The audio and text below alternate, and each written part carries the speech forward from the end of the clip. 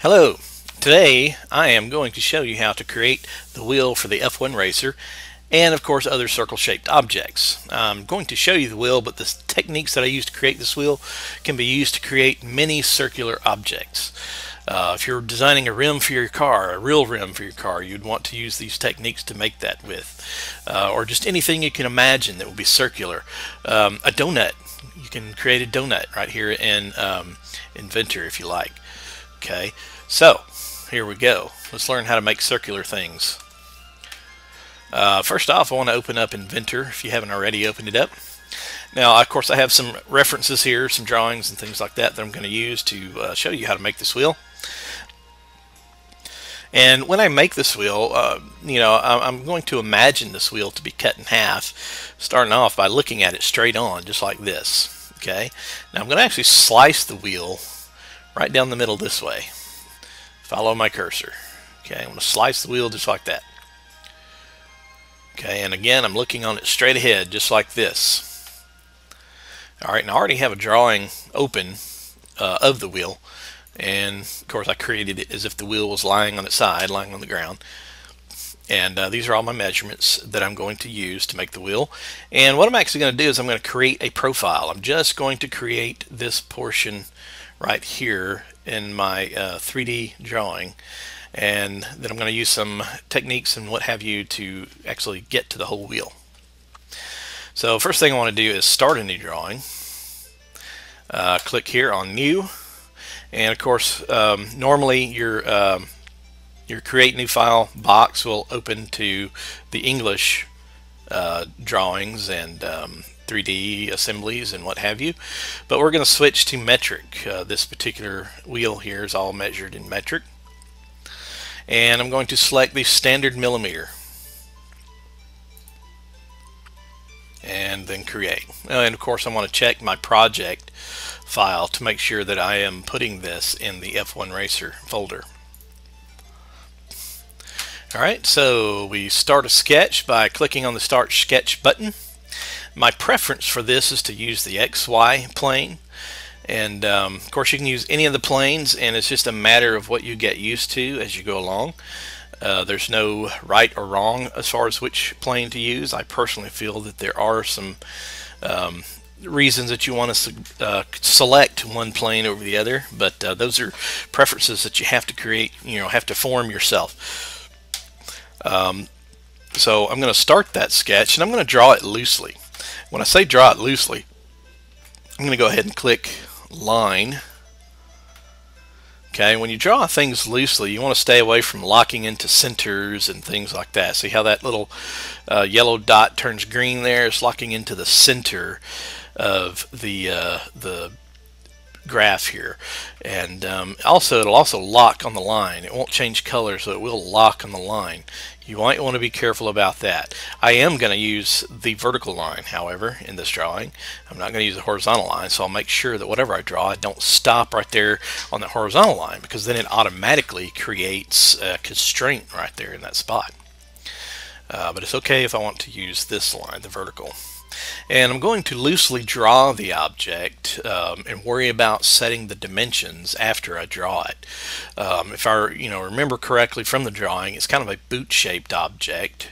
So I come along, this is like the back of the wheel, the part that meets up with the hub, and I draw the line straight down. I'm not worried about how long it is yet. I left click so that I can get myself another direction here. And this is the part of the wheel where the rubber meets the road. Okay, so I'm going to just loosely draw that, click, and go into another direction. This is where the white walls or the letter walls are at. And I'm going to click, and again I'm going to move over, click. I'm going to move up, click, and I'm going to move over here. Now I'm going to let my little yellow dot turn green when I get there. And this is to close the loop. You have to have a closed loop when you're building 3D objects, or the computer's not going to know, what you're working with when it comes time to do extrusions or revolves or sweeps or things of that nature. Alright, so I have that boot-shaped object. Now I'm going to dimension all the parts. And if I click on dimension, I can start creating all the measurements. First thing I want to do is go to my drawing that I have, and down the back of the wheel, remember we said we're just drawing this quarter of the wheel right here. All right, and I see that's 13.5 inches from here to here. So I go back to my drawing, and I'm just going to click on the line itself and drag outwards. It's pretty close. All right, but I'm going to type in 13.5, and I'm going to click the check mark to accept that. Next, I'm going to draw this, or I'm going to dimension this bottom portion of the wheel. Go back to my drawing, and it is 14.96 millimeters wide. Click and type in 14.96 and click the check mark to accept. Alright, next measurement is the sidewall, and that is 9 centimeters, or millimeters, sorry. Forgive me if I may even call them inches from time to time, but just remember that we're working in millimeters here. So 9 millimeters. Accept. Okay, and the next one I want to draw, let's see, I don't have a measurement here, but I do have this measurement up here. And I do have this measurement from here to here. So I think what I'll do is I'll create this one first, 4.50. Drag it up and make it 4.50 millimeters. And this one I remember was 7 millimeters. Adding this will over constrain. Okay, cancel. If I get a message like that, I can always delete one of my constraints that I've already created, but it's going to stay that same size. Okay, so what I'm going to do, since I just got that message, it won't let me over constrain the drawing. So I'm going to come over here and right click on 4.5. First I'm going to click OK, and then I'm going to right click on it again, and I'm going to select delete. As you notice, it's still the same size. Click back on dimension, go here and create my 7 millimeter inside depth of the wheel. There we go. Okay, so now I'm almost finished. There's two things I got to do. One is I got to create some fillets. As you know, the wheel, when it touches the ground, it's not completely flat like this. Neither is it in our design. So I'm going to click on fillet, and it's already set at 2 millimeters. So if I go back to my picture, you see here the radii on the fillet is 2 millimeters. And some of your computers, when you select on the fillet, it may default to 0.125. I think that's one of the more common ones. But it just depends on what you've used recently as to what it'll default on. Mine just happened to default to 2 millimeters, and it's also the size that I want. So I'm going to fillet some corners here. I'm not going to fillet this corner at all. This corner here kind of belongs to the structure of the wheel itself. And again, it's just a toy wheel, so we're not worried about any kind of drivability or what have you. But I'm going to fillet this corner here. I'm going to fillet this corner across here. And I'm going to fillet this corner right here. Now, if I come down here to fillet this, I choose the bottom horizontal line. I click on it. Alright, and then if I hover over to this vertical line, you'll see that I get a preview of the fillet right there below the cursor. Alright, and if I click on that line, then it goes ahead and it makes that fillet. So I'm going to do the same thing here. Click the vertical and then click the horizontal. And again, click the horizontal and the vertical. And now I have most of my wheel going on there. I'm going to close out of the fillet command. And next thing I want to do is I want to start a center point or an axis that I can revolve this wheel around. This is going to be a revolved feature. Go back to my drawing, and what I want to do here to get my wheel to revolve and still leave this part open here for my axle to go through. Alright, this particular hub is 3 millimeters wide. Alright, but to revolve around that, I want it to make it 1.5 millimeter. I'm going to take 1.5 millimeter to make my axis, and then my axis will cut right down through the middle, and then I'll end up with 1.5 on this side and 1.5 on this side of the axis. 1.5 plus 1.5 obviously equals 3 millimeters.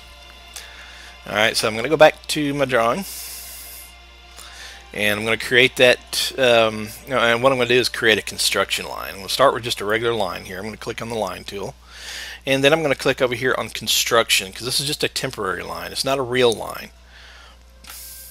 And I'm going to loosely draw this line just right here, and then I'm going to click the escape button to get out of that draw command. I'm going to click on dimension. I'm going to click the end of the construction line and then this corner of my wheel, and that gives me the ability to dimension that, and I said it was 1.5, and I click the arrow to accept. So there is my axis for revolving. Now that I've got everything I need drawn, I'm going to finish the sketch. I got to go up here and click on finish sketch, and the type of three-dimensional command I'm going to use is revolve. Revolve is like extrude, but it revolves the extrusion in a circle. So I click on revolve, and since the only profile is my wheel, the only profile on the screen is my wheel, it's going to automatically select profile. So I don't have to go over here and click profile and then click on the profile to get it to select. One thing I do have to select is my axis, because I have several options here of lines that I could use for a center axis, but I drew this construction line so that I could use it as my center axis. What I'm going to do is I'm going to click on it, and it does a full revolve. You see here I have the extents set to full. You can set it to angle 2 between, whatever you want to. We can get to those later, but this is full, and I'm going to click OK to accept it. So far, a pretty nice looking wheel. Alright, my next move is to hollow this part of the wheel out. This is just a little toy plastic wheel to go on our F1 racer. So we're going to choose the shell command. So I'm going to click on shell. Alrighty, and most everything is already selected for us. This means to extrude to the inside measurement. This means to extrude to an outside measurement. This means to extrude halfway between the inside and the outside measurement. Confusing, I know. We'll probably learn about that sometime later. It's not essential that you learn about that right now. So I'm going to remove faces. The thickness that I already have is 1 millimeter. I'm going to go back to my drawing here, and I don't think it tells me, but I can get it to tell me here real quick. I'm going to click dimension. I'm going to click right there on the center of that line. Well, maybe not. Escape. Click dimension again, reset it. Click on this dot to this dot, and it is 1 millimeter. Okay, so the shell of my wheel is 1 millimeter. So again, shell, 1 millimeter is already selected. Now I'm going to select the inside face of the wheel.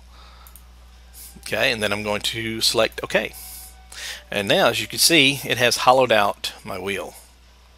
It looks like a nice little plastic toy wheel. Alright, and next thing I might want to do is color it. Several ways you can color it. I like to use, actually you can go over here to material. So you can find something called rubber. PQRS, rubber. Okay, and it's already colored black for you if you want it to remain that color. Or if you want to add some kind of texture to it, there's another, and actually other colors as well. If I can remember what it was, there's a black, I think it's just plain black.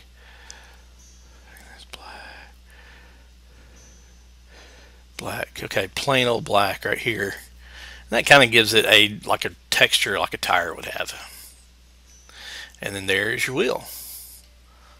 Okay. So after this, I just save what I've got. I click the save button here, and it says part 2, so I want to change this to wheel. And I think I've already got a wheel in my folder, so I'm just going to call it wheel 2. And then save. That's how you make a wheel.